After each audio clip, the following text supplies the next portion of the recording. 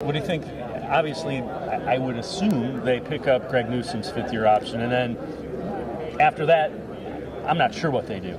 Yeah, they have to make that decision by May 2nd. I'm sure they'll pick it up, which means his 5th-year salary next year goes to like $13 million, which is a lot of money for a number 3 cornerback on a team. The Browns have 3 good cornerbacks, but he is number 3, and he'll be making a lot of money. So who knows what happens at that point? We'll see what the situation is with the other 2 at that point. But I would expect them to pick up his option. And then it's important to note, Emerson doesn't have that 5th-year option because he's a 3rd-round pick. Right. So that's coming in a little bit on top of that. But after the 24 season, Emerson will have 3 years in the bank, and he'll be eligible if they want to extend him. So it gets expensive, but